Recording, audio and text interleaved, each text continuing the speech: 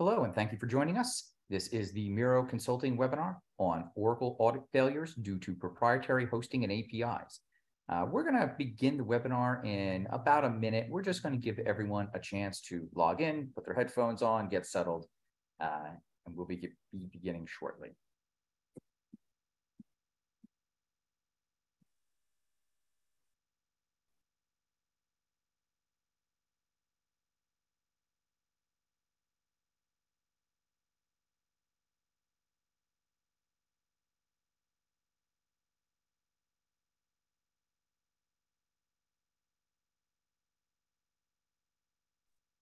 All right.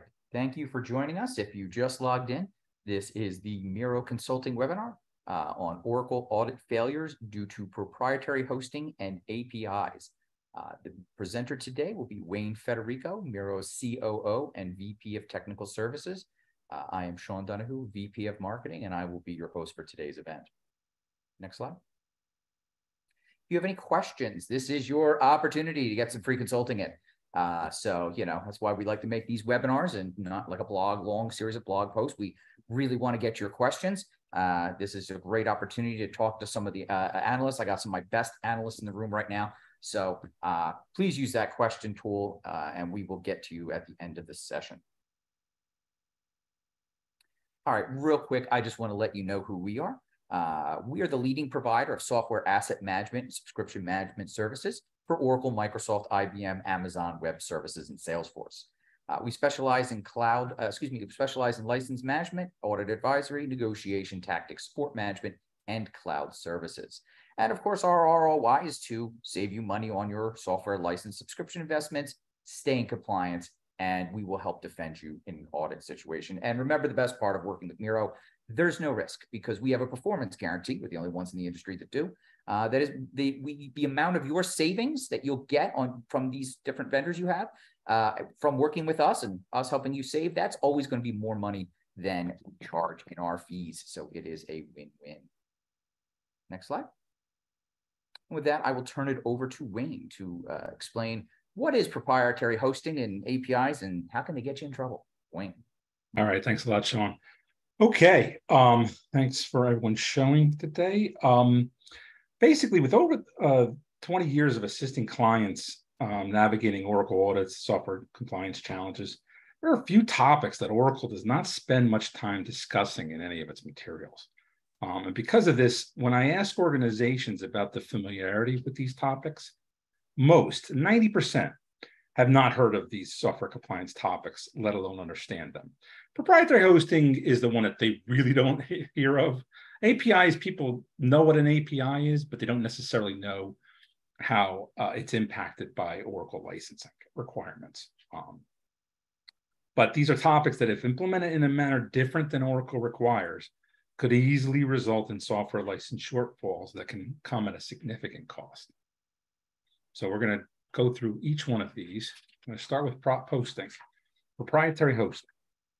The most important thing to understand about the definition of proprietary hosting is that it involves a custom built, whether or not you paid someone to build it or you built it yourself by your staff, application solution that is being made commercially available to at least several of their clients, right?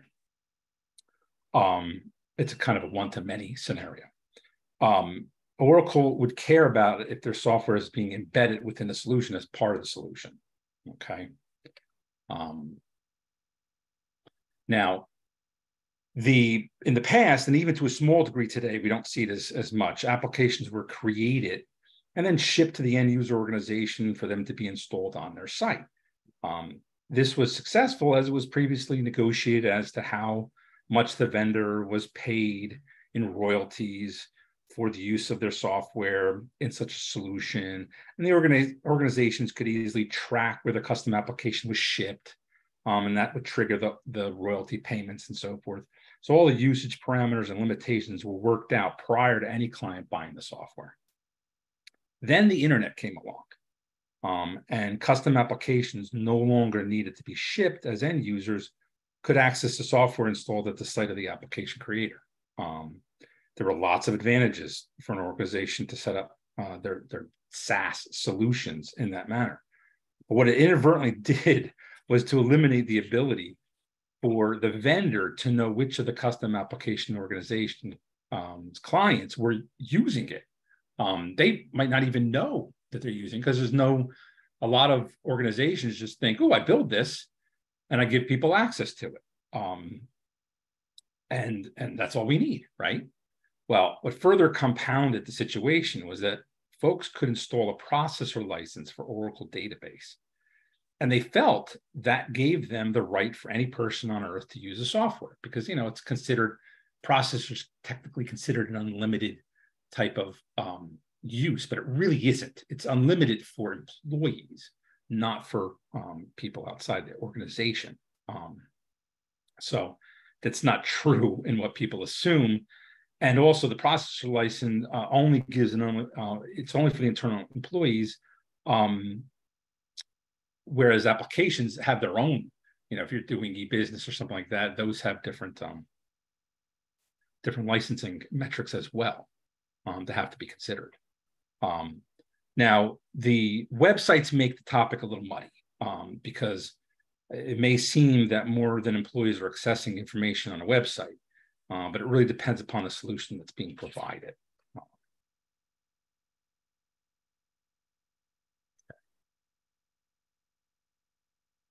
Slightly ahead of myself. Okay. Now, yes. If the organization, because a good example for websites, if it's really about what's being done, if the website is just gathering information, it's pulling information from a database, just supplying it to for someone to search, kind of to find out what menu items exist at a restaurant, right? It's very static. It doesn't add anything to it. But if you had a application that one could access, let's say you're a car manufacturer, and you want to give people the ability to run a program that enables them to pretty much build their car online and buy it online. Well, that is a transaction that is providing value to that end user. And Oracle would definitely consider that a proprietary hosted solution. So that's kind of an idea of understanding what the difference is. It's possible for virtually any organization to benefit from building a proprietary hosted solution. So any organization could have such a situation in place.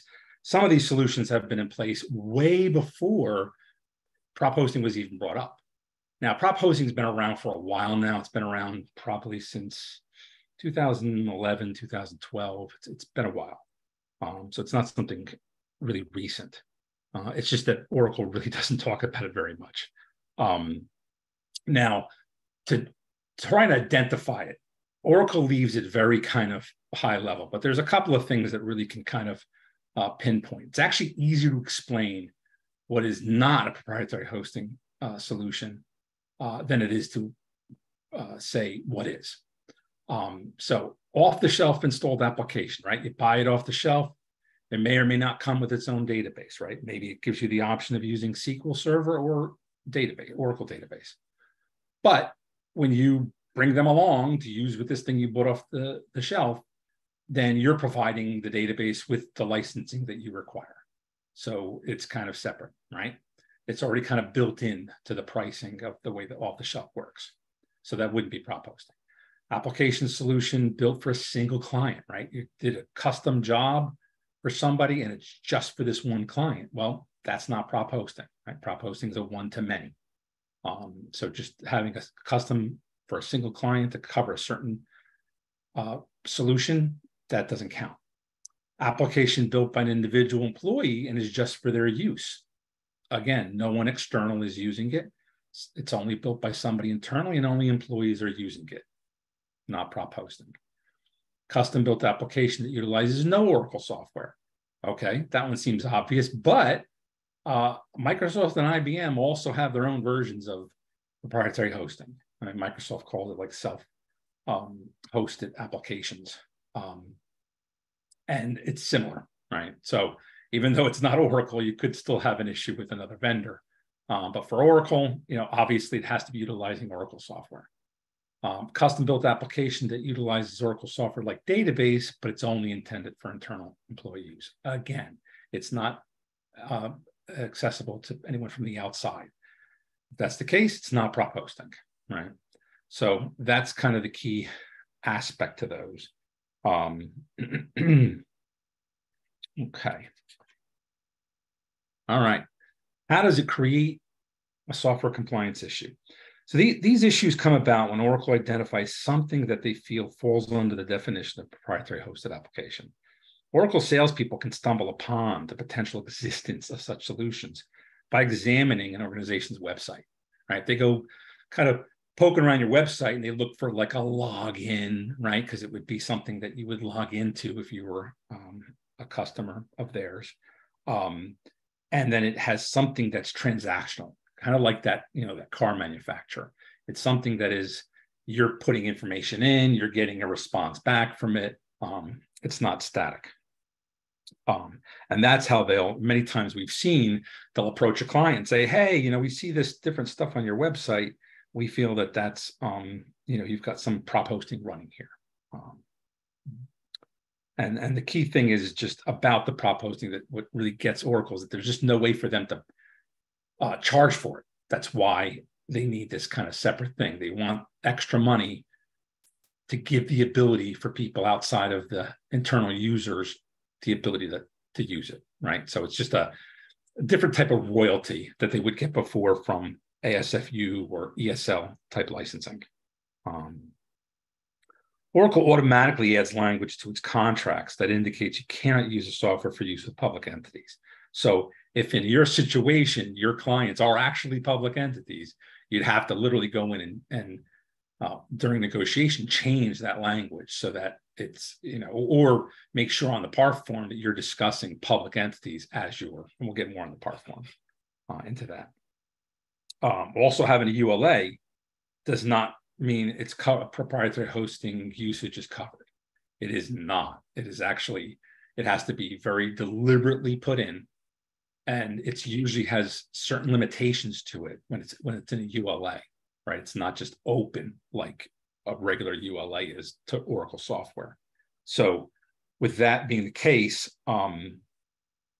that stuff has to be watched, because if you are in a ULA and you're running a proprietary hosted solution and you go to certify that ULA, they're not going to give you any licenses to apply against that solution.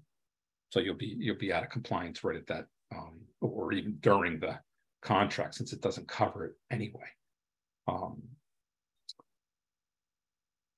And if you have a ULA but you never filled out a PAR form or included language about the custom application when it comes time to certify, like I said, you're not going to receive anything.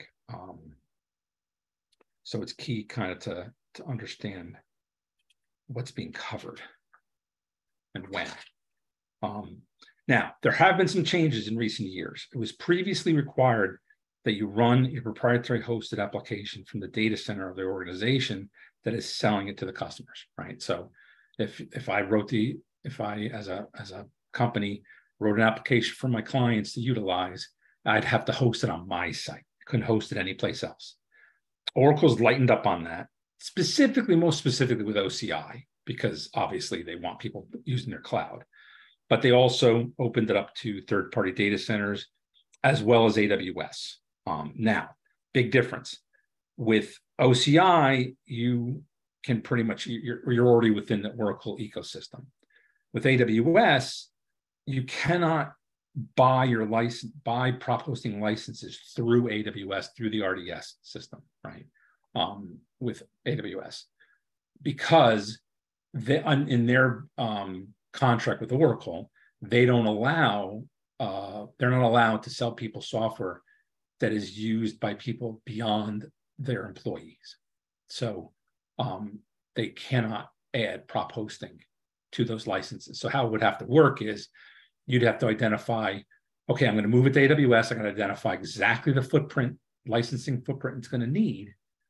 And then if I've already had proprietary hosting concession licenses, already own them using them on premise, I can shift it for use to AWS.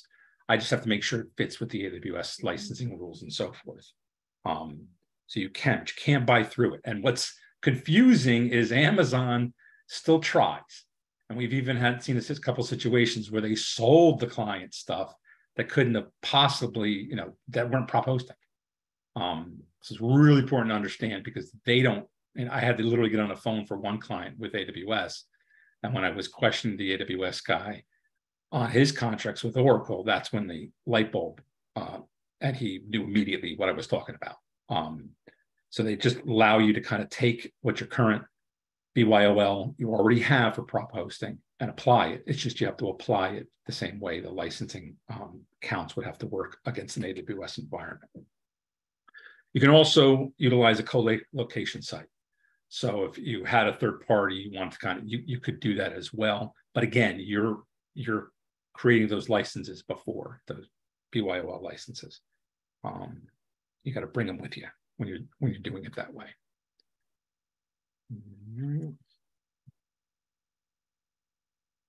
Okay. Nope, not there yet. I already touched on that. Okay. All right. So what we have here is a diagram. Try to help to indicate where things can get complicated with prop host solutions. This diagram is a typical config. It's not all existing on the same server. It's broken up because what we do run into is people will have all pieces running on a single server.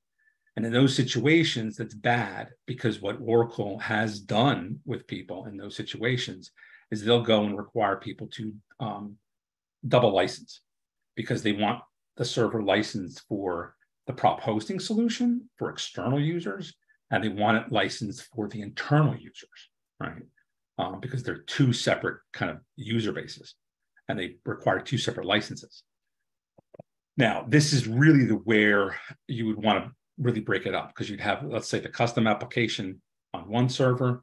Maybe you have a demo server that's a separate server. And you have the development server that's, kind of really on your internal network where your employees are working because they're working on development. Now, if the development server is not accessible via the end user, they can't access it, you don't have to license it for prop hosting. You would have to license just what they can see. So if you're actually doing demos, then they're accessing it. So you would need to license the demo server for prop hosting, and you'd have to license the prop hosting solution. And the idea would be that really only clients are pretty much hitting these. Only administrators from the internal are kind of managing this. Everyone else is on, the development server. So the big thing that we look for people to do once we identify, if they've never identified it before, is break up that setup. So this way you're not going to get stuck Oracle looking to get back support on previous use because it was all on one server and all this kind of stuff. You want to at least have it broken up so that it kind of works that way much more easily. Everyone's understanding that. The special proprietary hosting licenses, they're not actual like proprietary hosting licenses. They're literally just regular licenses. But you have to buy them and they have to have a corresponding par form and so forth with it. Now, we can move into how can an organization address such compliance issues. Knowing exactly how each situation might be proprietary hosting can be challenging, as Oracle has never really developed a method to easily determine what they would consider a proprietary hosting solution. And this is because there are constant changes in technology, the interoperability of systems and solutions in the market. But we've discussed in these slides today should help you identify the obvious situations where such solutions exist. At the end of the day, it's Oracle's decision whether or not a particular solution does indeed fit the definition of proprietary hosting, but this should help give you an idea of whether you are possibly in a danger zone. But when you do identify it as prop hosting, you will need to be filling out a PAR form. And that form is basically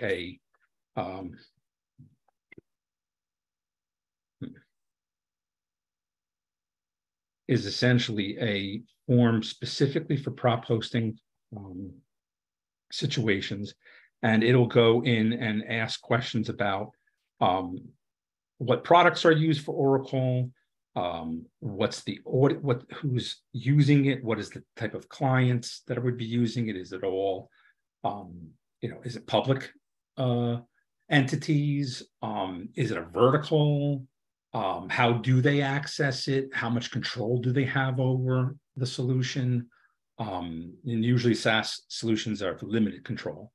So they want all this information in a PAR form. And the key thing to a PAR form is to try and be as, and we're very accustomed to this, try and be as generic as possible when laying it all out, because you want it to last for the whole future of this likely growing solution that you're providing your clients. And when it grows, you don't want it to accidentally kind of all of a sudden become something that is kind of different than what was originally described that it did. That's why we like to use like suites, things kind of like, oh, this is a suite for financials and something, be something more generic. So this way it's always going to fit. And that's always a challenge, but that's important to do. And occasionally we've been able to get Oracle to apply a proprietary hosting concession to existing licenses, but it's typically difficult to get Oracle to approve such a change. We've done it, but it's because Oracle considers the proprietary hosting concession to have more rights in its use than a normal full use license.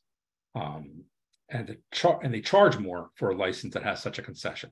Usually it's like 5 or 10% more than what the license would normally cost.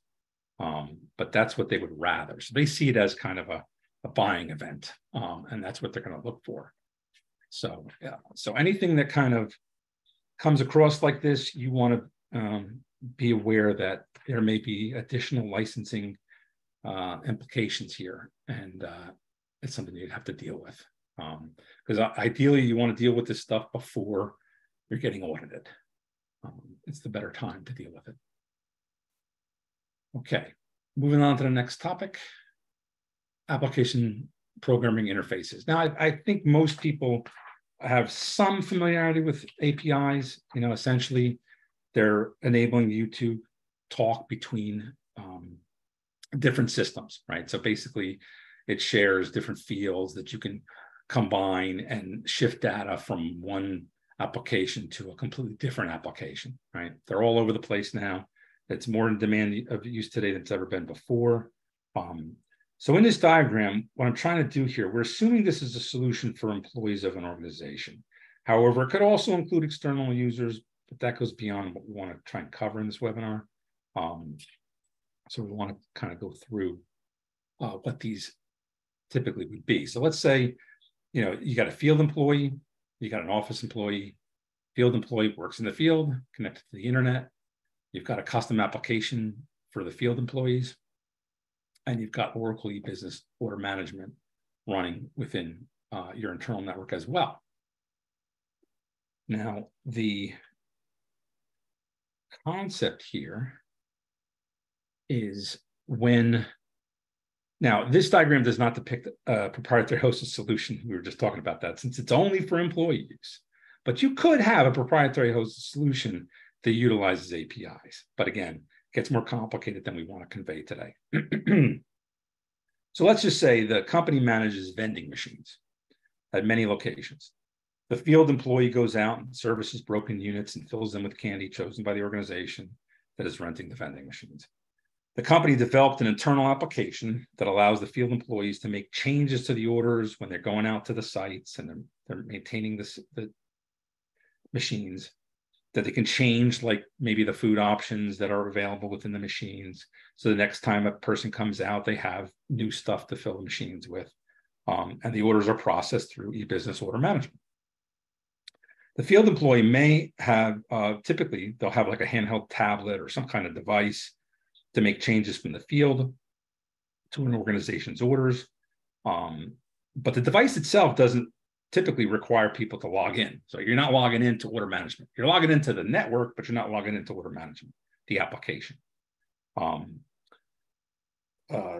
once the order is put into the custom application, it itself is using an API, which will log itself into the business order management from behind the scenes. Now, there can be like, 5, 10, maybe connections between the two to facilitate, depending on how many, field employees there are. And, but it's multiplex, it is a multiplex connection. And a lot of people try and count how many people are existing, how many connections exist between the order management server and the custom application, when that's the wrong place to count. Because that, like I said, might only have 5 or 10 connections. Oracle requires is you count at the front end. So you're really supposed to be counting the field employees. That's where you're supposed to be counting.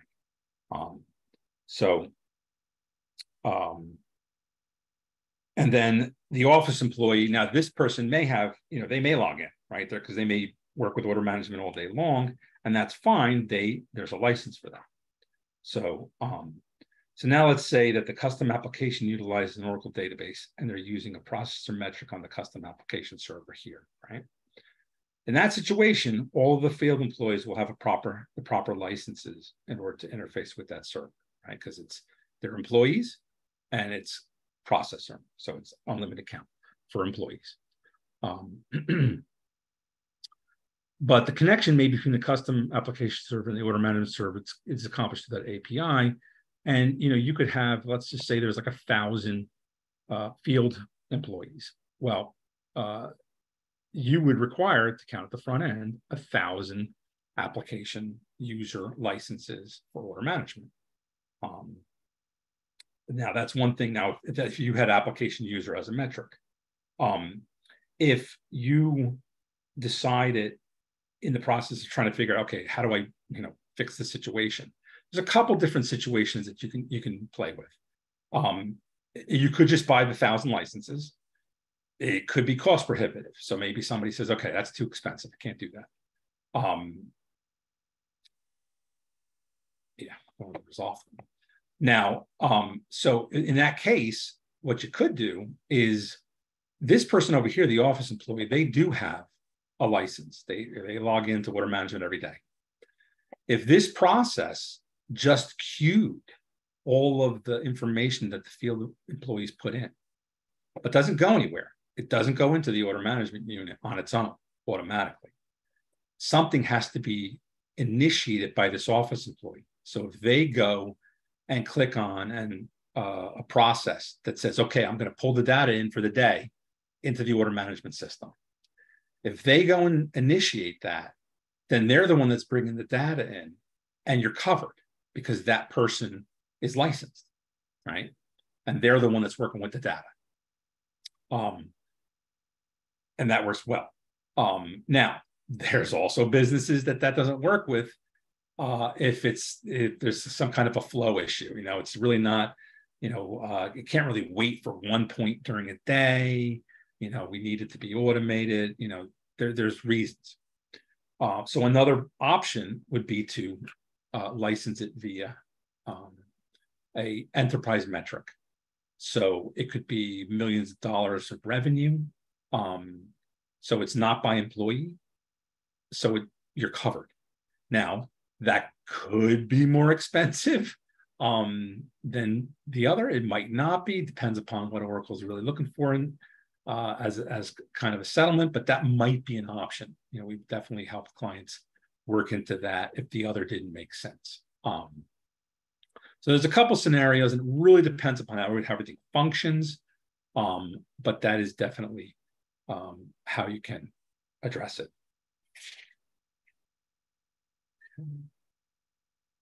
All right, and that's pretty much what we've discussed. I don't know if we've got any questions out there from anybody. Yeah, we have a few here. I want to start with the most basic one. Earlier, you put in that it was the client. If a client outside of the organization, not an employee. The question was, does that apply to only clients, or can that apply to any non-employee? It's normally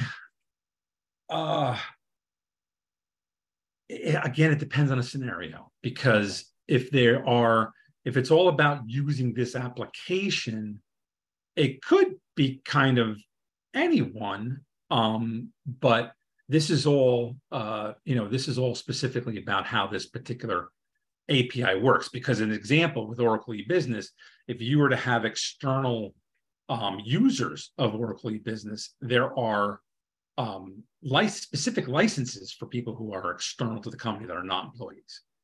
Okay, I think it was actually referring to the I think it was referring to the prop hosting. Oh, the prop hosting. Yeah. Yeah, with the prop hosting, if it was a client, not sure how that would really, it's like maybe a consultant or a I don't know what other ones. With Java, we talk about a lot how you have to license, not just your employees, your part-times, your consultants if they're working directly for you. I guess that question was probably just related to other people accessing your via prop hosting, other than maybe someone who you would consider a client. Yeah. It sounds like the answer is it kind of depends on exactly it the scenario. So depends, and that's why I said it's easier to kind of indicate what is not prop hosting than it is what is prop hosting. that's the challenge today. We've seen a lot, but the new technology causes things to shift all the time. Okay, and I'm getting a bunch. I see a bunch of you are sort of giving me descriptions of your environment and asking if it is considered prop hosting, and the answer is we're never going to get through it in a chat question here. So I'll tell you what, everyone who is asking that is my environment prop hosting, we will follow up with you right afterward individually. You can tell us about what your situation is, and we can advise you on whether we think it is or is not. I could definitely want to make sure everyone here is aware. Our advice is completely confidential. We do not talk about who you are, what the questions you were asked us. We don't go to taking your scenario anywhere outside of our organization for anyone else to review. It would remain complete with us. So we can help you. We can and will help you determine if that environment is prop hosting. I'm going to give it another just a second here. If anyone has, I'm scrolling through here. Anyone has a answer to? No, it's pretty much everyone here is kind of all the questions left at this point are asking more or less different versions of the same thing. So we're going to get back to you after the event. Wayne, can you flip to our next slide? And so I just want to quickly wrap it up here. If you haven't contacted us already, please just contact us at sales@miroconsulting.com. You can reach us on phone 732-738-8511, extension 1208. And we're on the web at miroconsulting.com, where you can also find some more blog posts and other information we posted in the past about prop hosting, APIs, and all of that. And finally, I just want to remind everyone in the room, if you want to work with us on something like this, we have a performance guarantee where the cost of our fees will be less than the amount you save. And if you've got questions on anything other related to Oracle, such as your Java situation with all the Java licensing changes or anything else, please contact us and let us know. That will be it for today. Thank you very much for attending our event. We hope you got a lot out of it. Have a great day. Thank you.